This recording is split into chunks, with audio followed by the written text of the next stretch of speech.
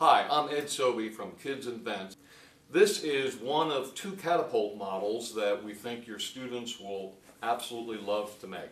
This is the Mini Catapult, and the main ingredients to make this are some clothespins and bulldog clips, that's fitting for Fresno State, and craft sticks of various sizes. Oh, one more is a spoon to hold a ping pong ball.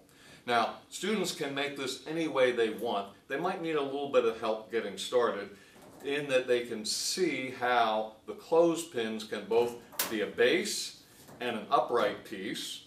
And the bulldog clips can serve several different functions. One is they can clip on to hold pieces. They can also use the clip and attach the base of the spoon here with some tape, and they've got a natural already made fulcrum that they can use. In this case, the builder of this one used the clothesline, the clothespin, rotating on a dowel as the axle and the fulcrum.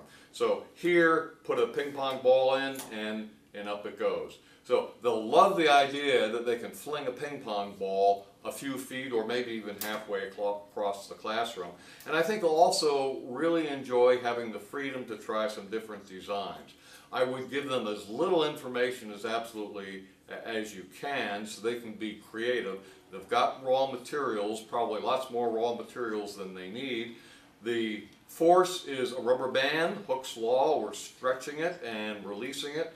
And lots of good physics here, lots of good modeling as well. So have fun building the Mini Catapult.